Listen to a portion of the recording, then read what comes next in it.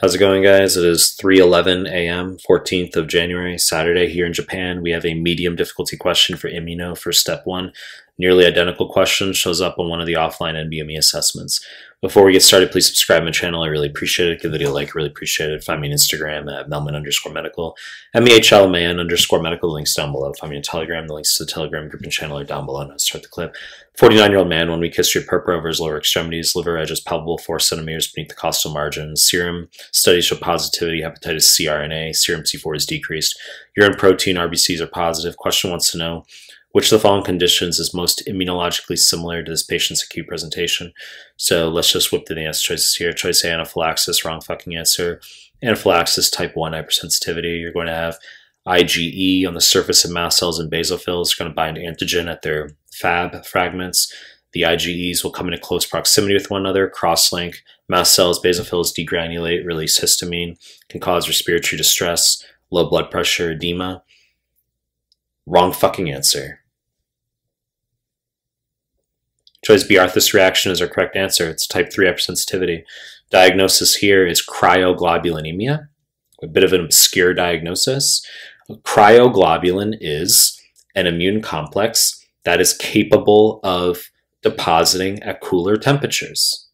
Now, for whatever fucking reason, hepatitis C and malignancy are high-yield etiologies for cryoglobulinemia, and serum C4 can be decreased. Okay, so now in my opinion, if you think it's weird, it's something that exists. It's on the nbme assessments for step 1. You can sometimes get hepatomegaly, you could sometimes get renal insufficiency, you can sometimes get skin findings. Presentations are miscellaneous.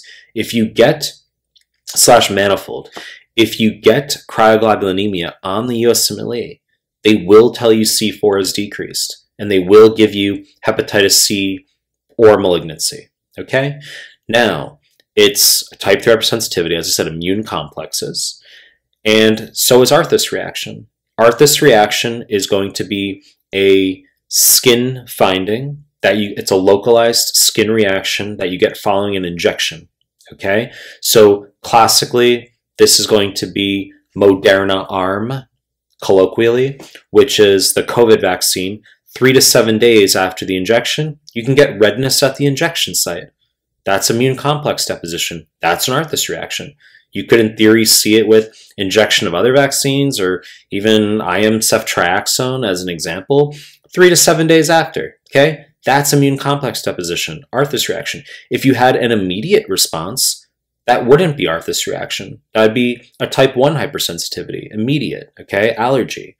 So other type 3 hypersensitivities, we could make this a long discussion. Serum sickness, which is arthritis 3 to 7 days after an injection. Sometimes you can get that with infections, Hep B, Hep C, rubella, Yersinia, etc., chlamydia. You can also have post-streptococcal glomerulonephritis. You could have the mallar rash or lupus, all type 3 hypersensitivities. I'm just going to whip through the other answer choices, just tell you some ultra high yield points right now. If you're going to leave the clip, be an asshole, at least give the video a like, por favor. Choice C, contact dermatitis, wrong fucking answer, type 4 hypersensitivity.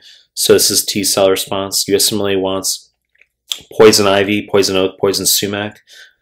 So linear vesicles, very buzzy, okay? Contact dermatitis, linear vesicles, when the weeds brush up against the skin. Contact dermatitis can also be due to rubber, can also be sunscreen, very high yield, PPD test, okay? As well as graft versus host disease, wrong answer, also type 4 hypersensitivity. In theory, if you're going to apply a hypersensitivity type to it, so this is when you have a bone marrow transplant, almost always, sometimes can be liver transplant, but for USMLE, bone marrow transplant where the graft, which contains donor T cells, are going to attack the host, who is the recipient. The donor/graft T cells are going to attack the host/recipient's tissue as foreign. Okay, so it's a T cell response. So if we apply a hypersensitivity type to it, it would be type 4. It's a high yield condition you need to know for USMLE graft versus host disease. In this case, wrong fucking answer. Choice E, Graves' disease, wrong answer, type 2 hypersensitivity. Type 2 is when you've got antibodies against your own cells, tissues, receptors. Okay, so in Graves, you have TSI, thyroid stimulating immunoglobulin. That's the name of the antibody that targets and stimulates the TSH receptor. Okay, so obviously other high yield conditions, type 2, heparin-induced thrombocytopenia, high yield. Okay, antibodies against heparin platelet factor 4 complex. Okay, platelets are cells. Okay, so it's type 2. Also pernicious anemia, exceedingly high yield, antibodies against parietal cells. ITP, antibodies against glycoproteins 2B, 3A on platelets. So long discussion of the hypersensitivity types. Okay, so we want to check this off for USMLE. If you go through my Immuno playlist here, I do a lot of these questions on the hypersensitivities. Cover this stuff in the Immuno high yield PDF, which I'll link in the comments below. You know the deal. To make more content. If you like my stuff, subscribe my channel. And I appreciate your time. That's it.